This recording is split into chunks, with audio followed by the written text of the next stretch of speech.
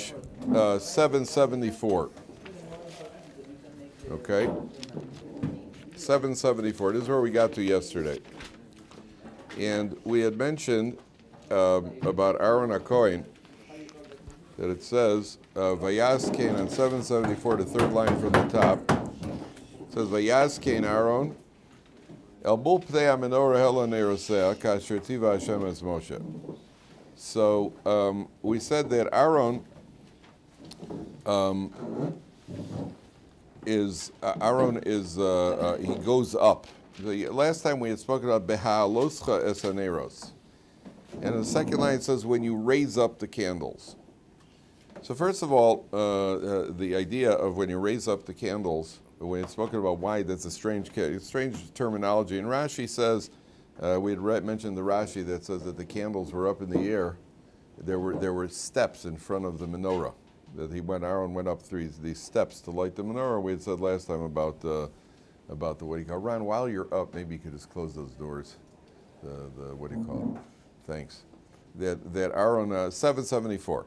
That Aaron goes up when you raise up the candles, as opposed to the way we would say is when you light the candles. Aaron uses the terminology when you raise up the candles. So we had mentioned that Rashi points out that there are what do you call it? That there were steps in front of the menorah, and that's why he talks about a terminology of raising up. But if you look at the Rashi again, I want to show you another point here, where it's the right column of Rashi, the fourth line, first word. It says Beha'aloscha. Rashi says Al Shem Shehalahav Ola. If you find it, please show the person next to you. It says when the flame goes up, and therefore Ksiv Bad Lakosan Loshan Aliyah. Therefore, it says by lighting them, it substitutes instead of saying for lighting them when you raise them up.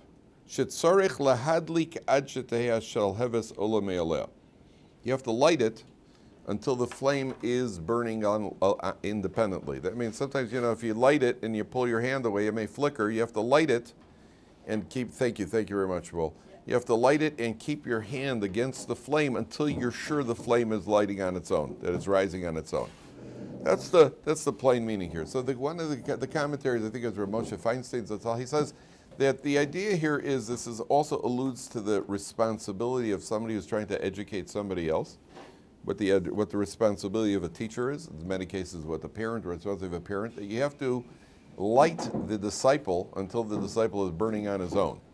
That means you have to make sure that the disciple can now stand on his own. You have a responsibility to educate, and to educate to the point that he is now, don't take your hand away until you're sure that he is understood and he's capable of advancing on his own, under his own power.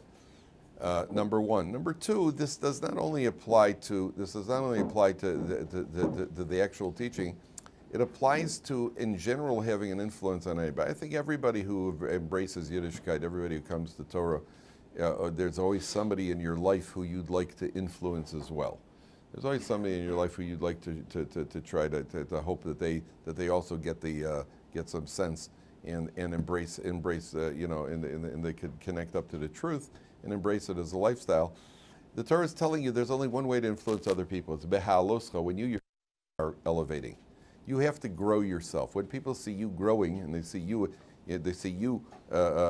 rising in levels, that's what will pull them up. You can't preach. Preaching doesn't work. Preaching doesn't work with anybody. It doesn't work with students. It doesn't work with children. It certainly doesn't work with spouses. It doesn't work. Preaching doesn't work. You have to set the example. If you're working on yourself, then others will see you and they may be inspired. If they're not going to be inspired, they're not going to be. If that doesn't inspire them, nothing's going to work. And preaching certainly doesn't work. The classic example, if I would ask you, what would you buy your brother? Your brother is 17 years old, and about the only thing that he's really interested in is micro brewing, and you'd like to inspire him to become a little more spiritual. What would you buy? It's his birthday. What would you buy him as a birthday gift? So 9 out of 10 Baal Tshuva surveyed. Say, something like, some book on Judaism, like Rabbi Tatz's book or Rabbi Kaplan's book on marriage. He's 17, it might not work, but at least I'll get some money out of it.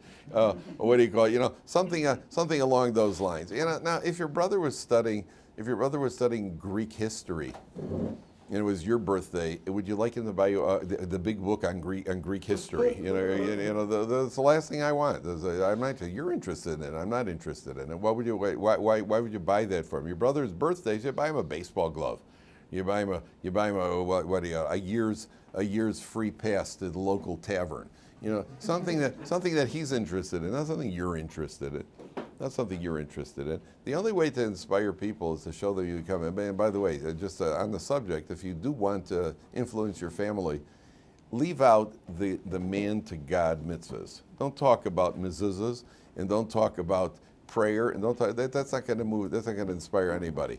If you work on the man to man mitzvahs, right? If you come home and you want your parents and you go out and you mow the lawn without being asked to do so, or you wash the dishes without being asked to, then your parents are impressed. They say, well, the 24-year-old good-for-nothing who never picked up his finger around the house suddenly realizes that we are present.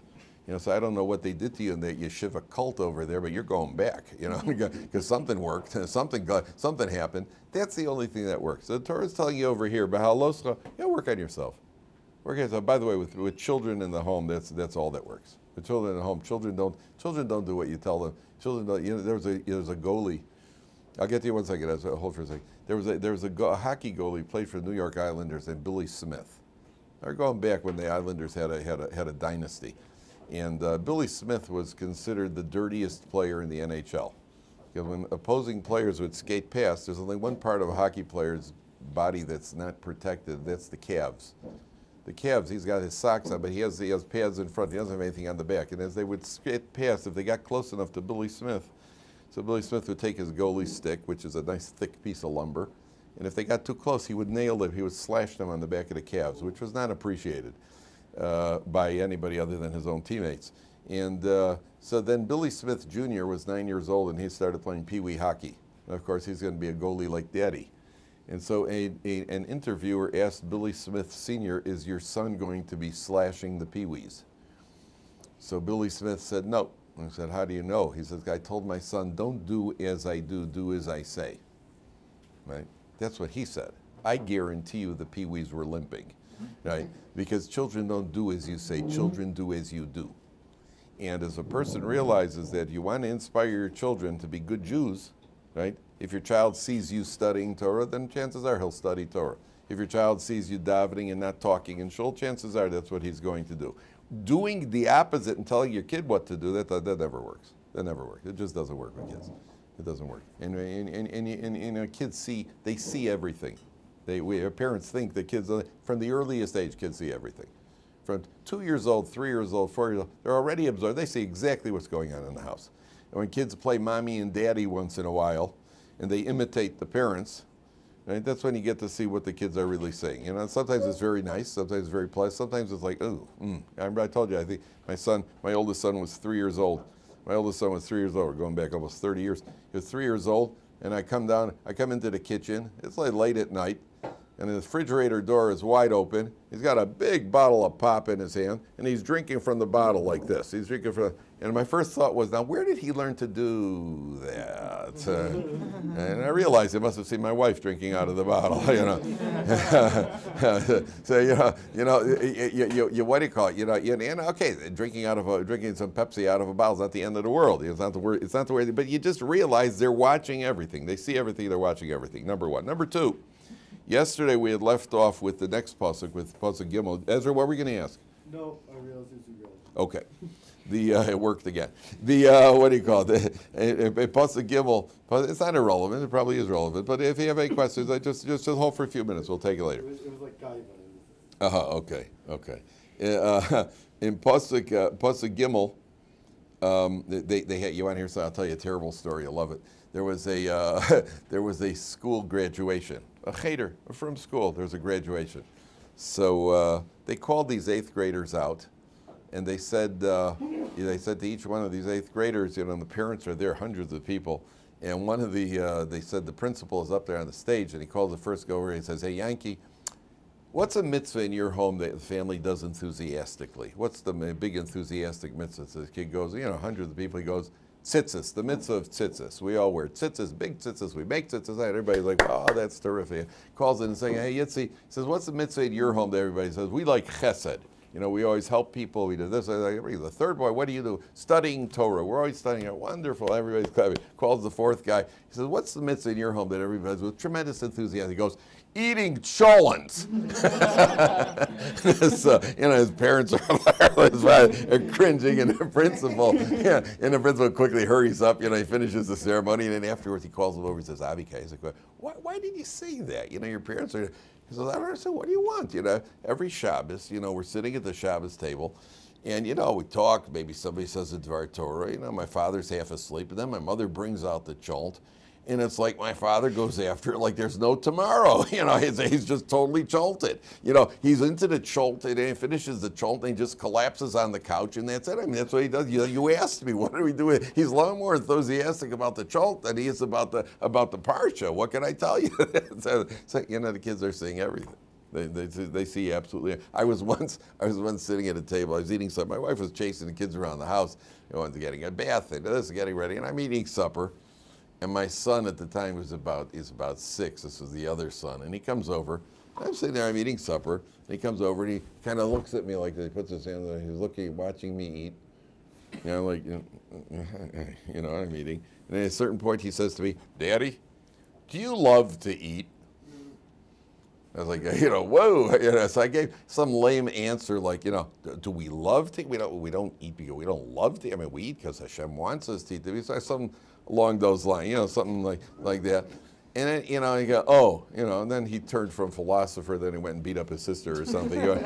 He went from philosophy to the man of action. He goes on. And I just wondered, how come he never came over to me and said, Daddy, do you love to learn Mishnayos? That he never said to me. Why do you love to eat? That obviously he saw something, he picked up something in my relationship to the food that he didn't see. And elsewhere, a person has to know. They see everything. They notice. You could talk the talk, but they better see it.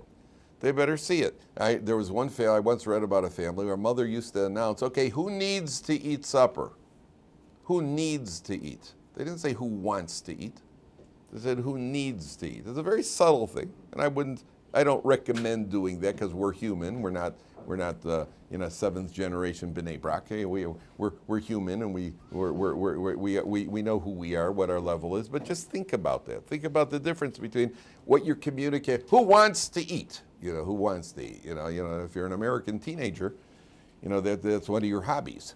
Eating is a hobby. It's not what I was once on the phone with my brother. It was vacation time, so the kids are all home from school. The kids are in the house. They're in and out of the house. So my brother and I were commiserating about how the teenagers, especially the boys, half the day they spend. He said to me, "Yeah, they're always at the refrigerator. As they walk through the kitchen." They'll just check the refrigerator. As they walk through, there's like just a security check to see what's in there. And he's in the middle of talking, and also he goes, right now. He just walked in. He tells me about his son. He just walked in right now. He's at the refrigerator right now. He's out there checking the refrigerator. He says, that's the first thing. That's the Bahalosa. Okay. Now yesterday, we went to Pasuk Gimel, and we said, Vayas Kain Aaron Amupte Amanor Helen Erosek Hashertiu Hashem Moshe. We pointed out the Rashi, and I told you the Rashi is 7 lines from the bottom on the right column. And we said, Vayas Kain Aaron, and this is a kind of and we mentioned this yesterday, that there's something very odd about this Rashi, because Rashi says, Lahagid Shivcha Shel Aaron, this tells the praise of Aaron Shaloshina. He did not change. He did not veer off of the instructions. He lit the menorah as his job. And we asked yesterday, well, why would he veer off? So the answer we gave yesterday was that Aaron was a person who was mishana mipnei hashalom. He was in the habit of veering off of the absolute truth in order to maintain peace between couples that were struggling. And we've spoken about this concept that a person has to know that sometimes you have to be able to turn it on and turn it off. And we mentioned like generals in the army, when you come home, you cannot be a general anymore. And I had a kid once whose father was a principal of his school. And principals, when you're running a school, you have to run a school a certain way, but you can't run your home the same way you run a principal. You can't run your home, and the relationship with your children has to be different with a principal. I had a kid once. I said to him, do you want to become a principal like your father? He said, never. No way. I said, why not? He said, you can't imagine what it's like to be raised in the principal's office. Right? He felt his father raised the home was like being in the principal's office. So I have found that with the sons of rabbis also. I don't mean teacher rabbis, I mean the more pulpit rabbis. Pulpit rabbis, I've asked kids, would you want to become a pulpit rabbi like your father? And I've found that there are two answers that I get. It's either absolutely yes or absolutely not. There's never parv. They're like, I don't know, maybe we'll see, it's either that or, be our accountant, It's either a definite yes, that it's been a positive experience, or a definite no. Not that he necessarily has had negative experience, but he's seen his father's experiences. And he's not interested in doing that. So here it says, Aaron din virov. So that's a deeper explanation here, and that's what we left off with yesterday. I heard from Rabbi Schiller Sr., the Rosh Yeshiva. So he said like this. I made a bracha before. He said, there are two pieces of equipment in the Beis HaMikdash. Each one of the pieces of equipment in the Beis HaMikdash represented something. So for example, the table with the showbreads on it represents kingdom, prosperity. The king is in charge of the Jewish people, of making sure that we're prosperous, that the economy is good, and so on and so forth. The Mizbeach, the altar, is symbolic of the Kohanim, right? The Kahuna. There are two pieces of equipment that symbolize Torah. One of them is the Aron Kodesh, the Holy Ark, which is hidden away in the Holy of Holies. And the second piece of equipment, which represents Torah, is the menorah, this menorah over here. What's the difference between them? What's the difference between the Aron Kodesh and the menorah? The two aspects of Torah, which are obviously what? Torah Shebiksav and Torah Sheba'al Peh. So Torah Shebiksav is the blue book in front of us right here. This is the blue book. This is Torah Shebiksav. And the Aron Kodesh had the Torah in it. And the same way that we cannot tamper or touch or change or adjust Torah Shebiksav, where was the Aron Kodesh? It was inaccessible in the Holy of Holies. Nobody could approach it except for the Kohen Gadol once a year on Yom Kippur. That's the Torah Shebiksav. One of the ironies of Jewish life, is there a Gemara anywhere in that? They have that Gemara right next to you, Zay. Yeah. One of the great ironies of Jewish life is that this book over here is the written Torah. This book I'm holding in my hand is the oral Torah. Now this is one of the great ironies of Torah life, because when you open up the oral Torah, this is the oral Torah, right? The oral Torah has, on one page, you've probably never seen a book that has more print on it than our oral Torah. And the print is small, smaller, smallest, and microscopic, right? This is the oral Torah. And then you get to the back of the book, and you got pages like this, and then you got entire shelves, and this is all the oral Torah. This right here is the written Torah, right? Which is, it begs an explanation for the oral Torah. Okay, so we understand that the nature of the oral word requires more elaboration, and the more you elaborate, the more you have to elaborate, and therefore the oral Torah is absolutely endless. But that's one of the ironies, that this is the Torah Sheba'al Peh. This is the Torah Shebiksav. Not very big. It's just this one book with the writing on each page is not very much. That's the entire written Torah. The entire written Torah is the Aron Kodesh. It's inaccessible to us. We can't touch it. We can't make any adjustments. The oral Torah is the menorah. The light of the menorah represents the human contribution. Where does the light come from? Aaron lights the menorah. It's the same way when you're learning a piece of Gemara, or you're learning oral Torah, you have to come up with your own novelty, your own ideas. Even when you're learning Chumash, the written Torah, you could come up with a creative insight, which is what we call a chiddush, a novelty, a novel explanation, a novel interpretation of something that's going on. There's only one thing you always have to remember. There's a difference, and we've mentioned this many times in the past. There's a difference between chiddush, which is a novelty, and shinui, which is a change. That means when you play chess, you can be very creative on a chessboard. I don't know if any of you play chess. Bobby Fischer was known for incredible creativity on the chessboard. Incredible creativity. That's fine, as long as it's with the, but if you play me, my creative move is actually jumping over pieces with my rook, right? Which is why I win a lot, right? So others may call it cheating, right? I call it creativity. I call it chiddush, right? No, that's not chiddush. That's cheating. That's shinui. That's changing from the rules of the game. Aaron is lighting the menorah, which represents the oral Torah. Lahagid shivcha shel Aaron sheloshina. He did not change. That's a lesson for us. When we're within the parameters of the halacha or Torah study, whatever it is, we are allowed to be creative. You can be creative. You can't change things. If you change, you reform. That's reform. That's what it means, reforming. Reforming means you're changing it. Rabbi Gottlieb once told a story about this guy. A guy was in a sociology class, and the teacher reads the list of the names, and he sees one of the name is McCarthy. He says, "McCarthy, you're Catholic, aren't you?" He says, "Yeah." "Maybe you could tell us something about your religion." So McCarthy spends about 10 minutes talking about Catholicism, covers the subject. And then he sees another guy, Mohammed. He says, you're a Muslim. Maybe you could tell us something about your religion. So he gets up and talks about Islam. And he sees his name, he says, Goldman. He says, "You're Jewish, aren't you?" He says, "Yeah." He says, "Maybe you could tell us something about your religion." He says, "I'm sorry, sir, I can't." He says, "Why not?" He says, "Because I'm Reform." She says, "Well, mate, don't you think you ought to know something about your religion before you reform it?" As a result of that, I mean, they got it right in the kishkis.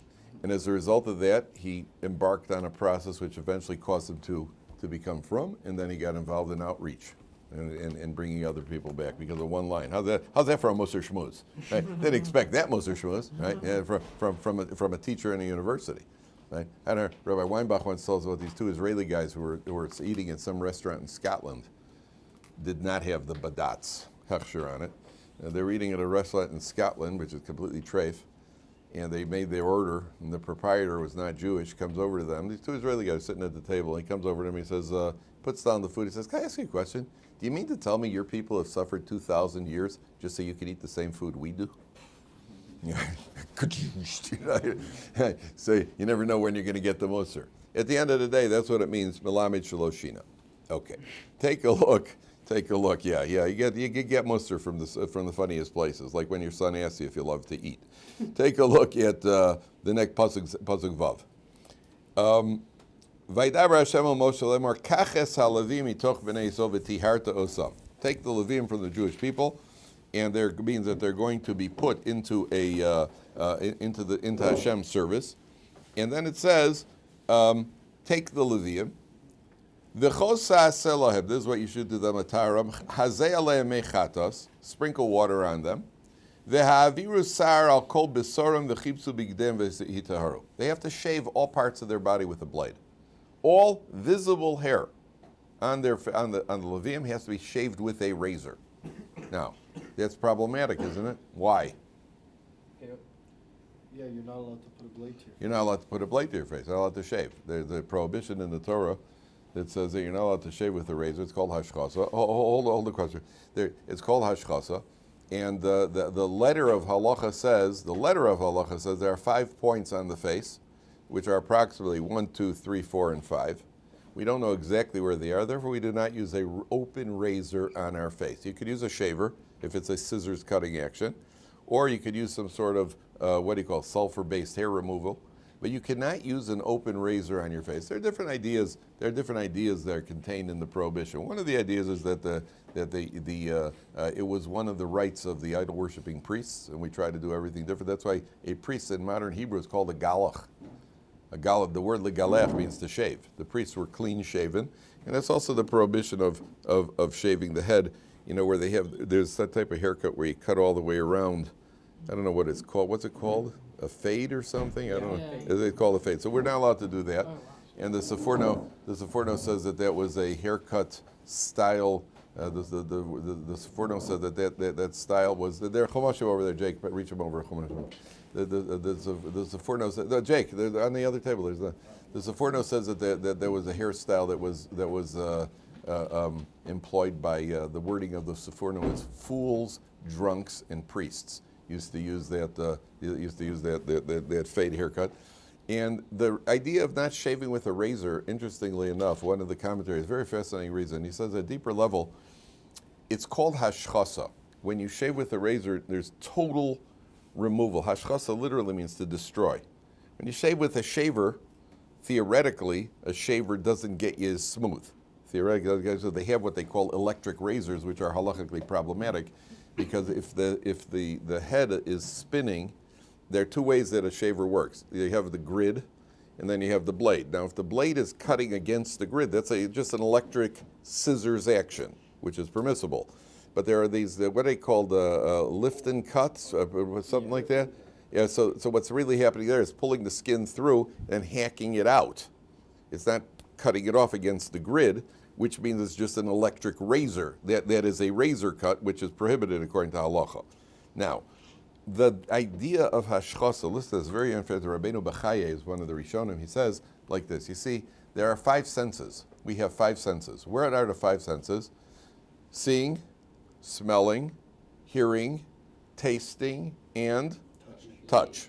Where's the most sensitive where's our most sensitive point of touch on the body? It's a tongue. It's a tongue, because the tongue apparently has these little sensors that magnify whatever it is. So if you have a cavity, you touch it with your tongue, it feels like you got a crater in there, right? And then maybe, you know, it's actually very slow. It's because the tongue magnifies. If you're ever trying to find the beginning of a roll of Scotch tape, as I was last week, and I ran around with my finger several times and couldn't find it. You're trying to get this where that begins. So what do? I mean, let's just admit publicly, you put it in your mouth and you lick it, because it's much more sensitive. That if you ever have a splinter, and I can't get, I'm not sure, so you put it in your mouth. The mouth is much more sensitive. By the way, that's why children put everything in their mouth. A baby puts everything in his mouth, because for a child, that makes it real. First, a children nurse, because that's so they used to. That's the only thing a baby does. They nurse, they cry, and they need to be burped. That's what children do. But they put everything they find in their mouth, because the mouth is what makes it real for a child. That's why you have to be very careful with children not to put little objects on the ground. Adults later on put things in their mouths like cigarettes and weed and things like that, because that also makes it real. But for a child, that's only a child who's never grown up. But for a child, everything goes in the mouth. So the mouth, the 5 senses are located in this area right over here. Right over here, you've got all the 5 senses. Rabbeinu Bachaya says that the 5 points that are forbidden to use a razor correspond to the 5 senses, and the Torah is teaching us that we're not a bunch of ascetics. Our goal of life is not to destroy our senses. That's not the goal of life. The goal of life is to make use of them with control, not to destroy them. And therefore, the prohibition of shaving with a razor symbolically means don't destroy the senses, don't remove them totally. Use the senses the way the Torah says to use them with control, as opposed to unleashing them in in a completely undisciplined manner. So the Levium here are told to shave themselves completely. The only things that they leave unshaven are those parts where there's hair growing, which are not visible externally. But everything else has to be shaved. Now, the obvious question is, but the Torah says don't shave. The Torah says don't shave. So this is not the first time we find something like this, because we also find that the Torah says you're not allowed to, if a man dies and he leaves a wife with children, you're not allowed to marry his wife. It's a serious prohibition. And if a man marries his brother's widow, who has had children, and they have a child, that child is a mamzer. Yet the very same Torah says that if the man dies childless, then it's a mitzvah for the brother to marry his wife. It's called yibum. Right, the mitzvah of yibum, or chalitza, whichever one you do, but there's a bond between them. The same Torah that says you're not allowed to be cruel to animals is the same Torah that says on Yom Kippur you push a goat off a cliff. And 9 out of 10 goats surveyed recommend not having that done to them. So the same Torah that says that you're not supposed to, the same Torah that says in this case you do it. So the question becomes, what's going on? The answer should be fairly obvious. The reason it's prohibited is because the Torah said so. The same God that said you can't shave with a razor, same God that says, but here you should. Why don't we shave with a razor? Not because of a human, any sort of human. We don't shave with a razor because God said not to. There's a rationale for it. We find the rationale. But the same God that says don't, now here he says you should. The same God that says don't marry the widow says in this case it's a mitzvah to marry a widow. And the same God that says don't be cruel to animals, which, by the way, the reason we're not cruel to animals is not because of a human sensitivity. Because we're really sensitive, we wouldn't kill animals at all. The fact is you have a leather wallet, and you have a leather belt, and you have leather shoes, and you have a lot of leather, and not only that, you had fleischiks for supper last night. Well, that came from an animal, gentlemen. Those weren't Impossible Burgers. Those are real. So the same Torah that says that you're not allowed to be cruel to animals, in this case the Gemara says, for whatever reason, I don't have time to go into it now, says you push the goat off a cliff, even though it's going to fall off of the cliff and it's going to break to pieces, which is how the Mishnah describes it. Why? Because God said so, not because of it. And the entire reason that God says don't be cruel to animals is because of what it does to us as a human being. It has nothing to do with the animals. The reason we shechita, the reason we shechita, which is the most humane form of slaughter, is not because of the animal. If we were concerned about the animal, we wouldn't kill them at all. We are concerned about what it will do to a human being. If you take a what do you call it, and you bludgeon an animal in Chicago in the stockyards. In Chicago, they used to, when they had the stockyards in Chicago, they used to kill the pigs by scalding them, because apparently the meat was fresher that way, right? So all the people who are worried about how inhumane shechita is, but somehow scalding pigs is okay.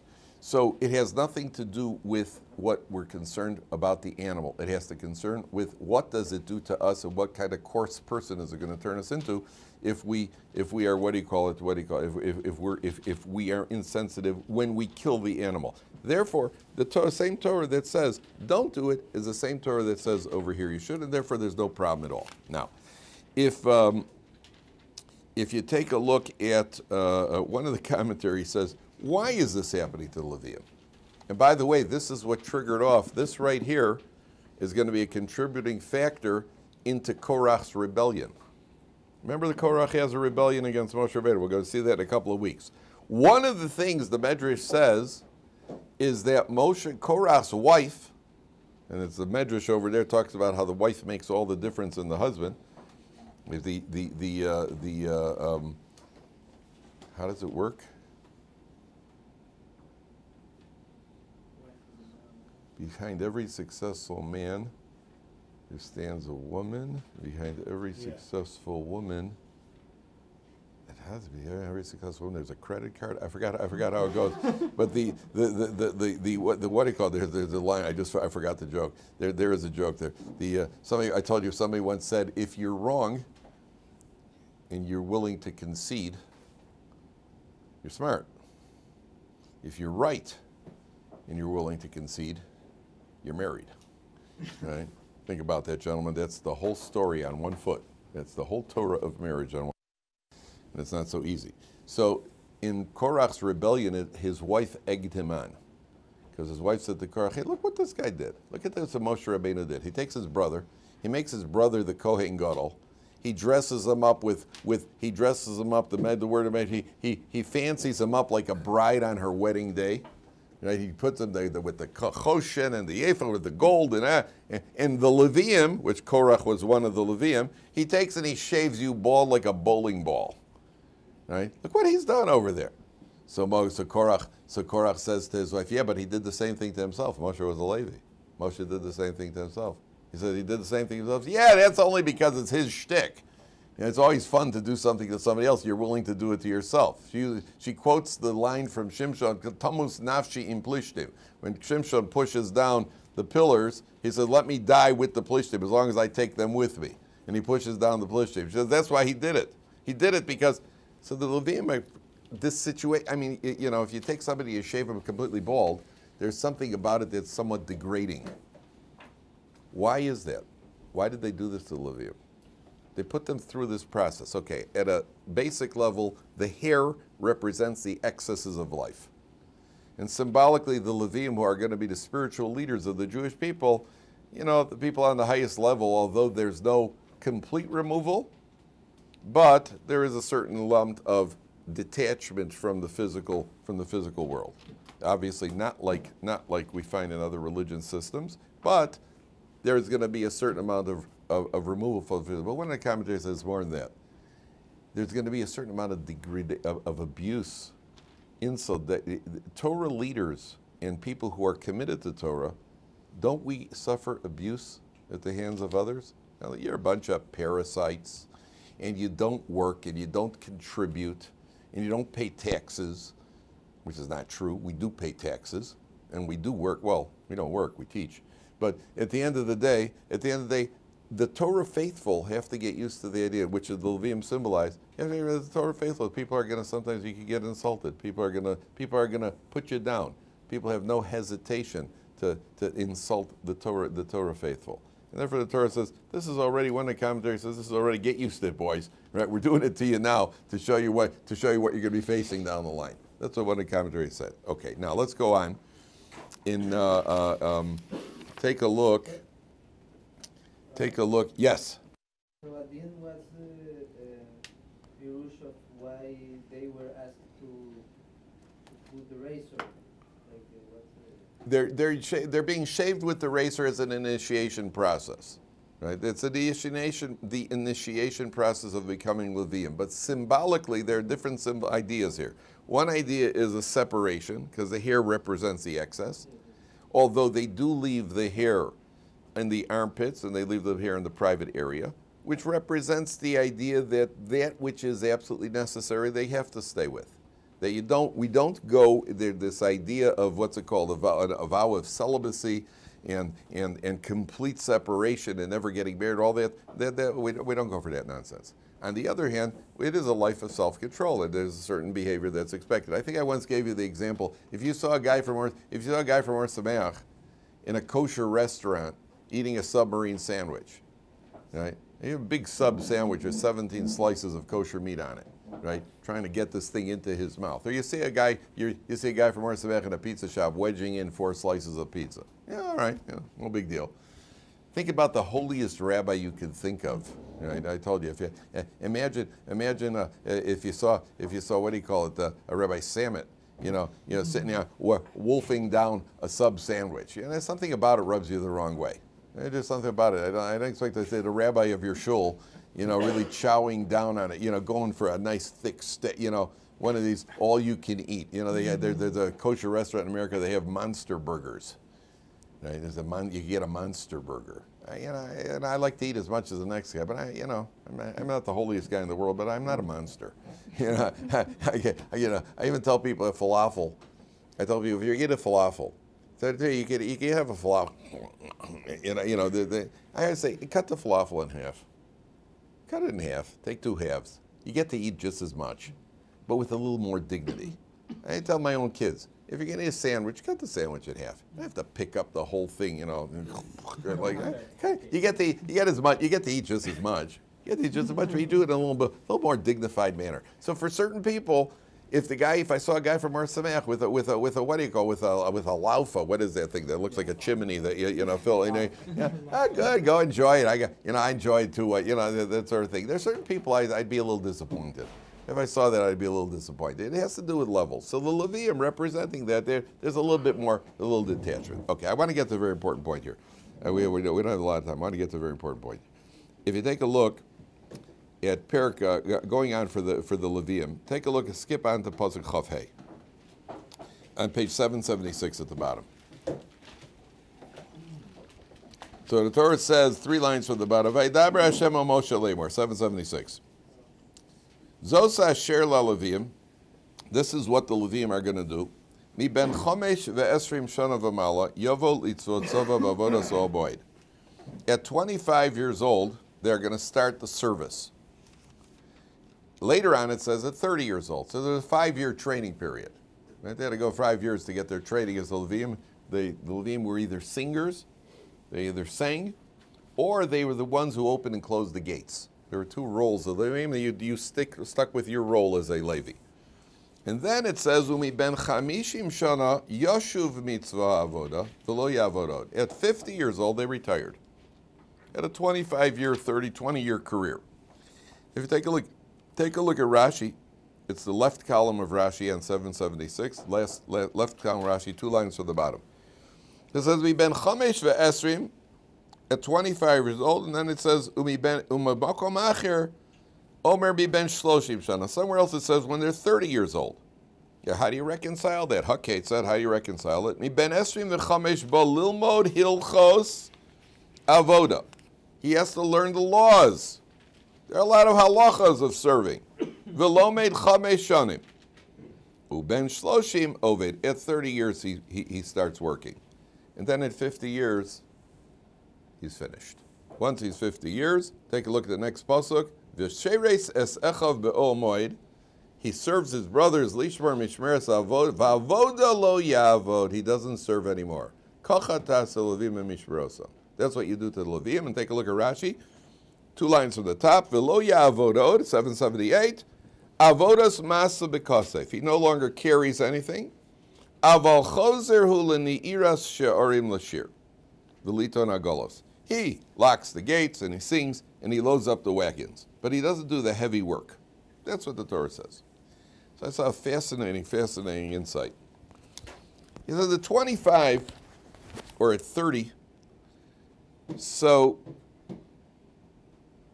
a person gets involved in the heavy work.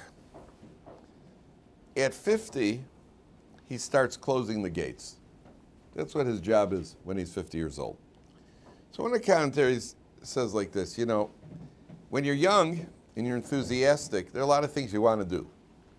And in Avodas Hashem, it's like that also. When you start off, you're eager to accomplish and sometimes to make up for lost time, and I want to study this, and I want to do this mitzvah, and I want to get involved with this. The person gets a little bit older, when he's 50 years old, then you start closing the gates. That means you know when to turn down the enthusiasm.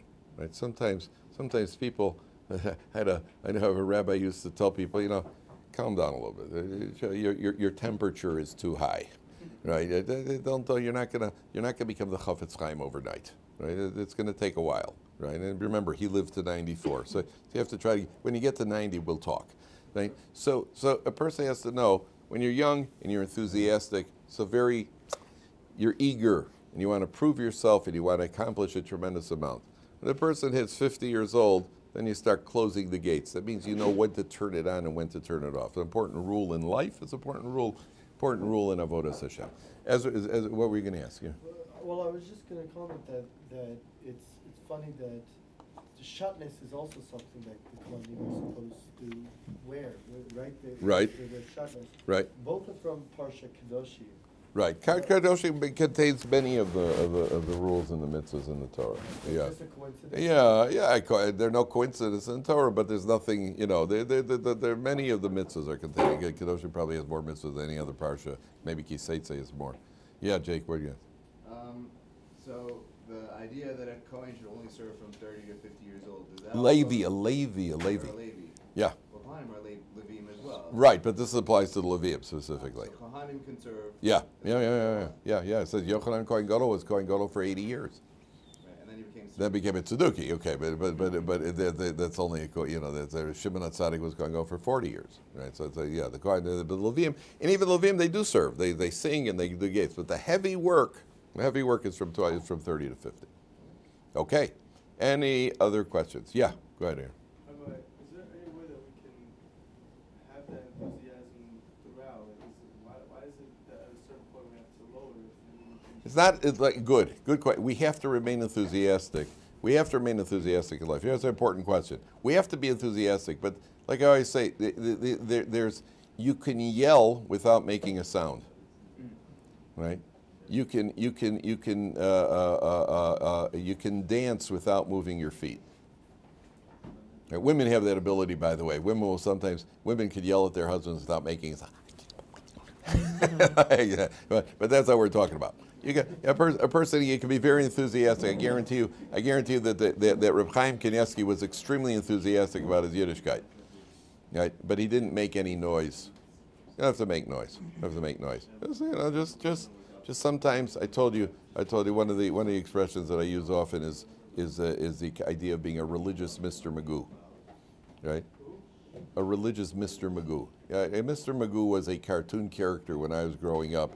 Mr. McGoo was a cartoon character. The voice was Jim Backus, the actor Jim Backus. But the Mr. McGoo was this cartoon character who had these really big, thick glasses, and everywhere he went, he left a trail of disaster behind him. Right? And sometimes you see that people can become religious Mr. Magoo's. You know, in their mad rush to become tzaddikim, they leave a trail of disaster behind them everywhere they go. Like people who are rushing to kiss the Sefer Torah and elbow 3 other people in the head, right? That sort of thing. And therefore, a person has to know that, you know, just take it easy. Take it easy. We're not looking for to be tzaddikim. Don't be a tzaddik, be a mensch. Right? Sometimes people skip that mensch stage. Don't be such a tzaddik so fast. I've never used that. Rarely. I don't think. If I did, it was certainly unintentional. Almost never, and I've discouraged it with my own children. We don't use that expression in the house. And say, oh, a kid does a mitzvah. Oh, you're such a little tzaddik. You're such a tzaddik. I don't ever say that to my kids. You mean my 4-year-old's a tzaddik and the Chafetz Chaim's a tzaddik? Oh, that's what. Somehow something's inaccurate there. I say to them, that was a nice thing to do. You did a mitzvah, there was a chesed, that sort of thing. And talk in those terms. The other thing we never said is, a wife, sometimes you get a mother says to you, oh, do a mitzvah, please do a mitzvah, take the garbage. Never spoke that way to our kids. Because if my parent, or somebody was said to me, do a mitzvah, take the garbage, I said, Mom, chas v'shalom, I wouldn't want to take your mitzvah. I tell a kid, do me a favor and take the garbage. Because that's why you're asking. You're not asking. You're looking for me to do a mitzvah. Other mitzvahs I could do. I could eat cholent, right? So you're not looking for me to do the mitzvah. Let's be honest. You're miscommunicating. You're not communicating honestly. Say, can you do me a favor and take the garbage? By the way, it happens to be a mitzvah. And by the way, if you don't do it, you're going to be in big trouble. But that's honest, right? But you don't you be a tzaddik and do a mitzvah. Don't talk. Don't worry. We're not. Maybe you're at that. We're not at that level. We're not at that level. Somebody says to me, they're going to Switzerland. They're taking a trip to Switzerland because it's a mitzvah to see Hashem's creation. Oh, that's why you're going to Switzerland, huh? And eating the Swiss chocolate, that's also Hashem's creation. I see. Tell me, you want to go for a vacation and you want to enjoy yourself. I respect you. What's wrong? I'm going to play tennis because it's a mitzvah to take care of myself physically. Oh, really? You could also do the dishes. That's exertion, right? Tell me, enjoy playing tennis. What's the problem? I'm not the Chafetz Chaim just yet. Give me a couple of days, right? I'm not there yet. All right.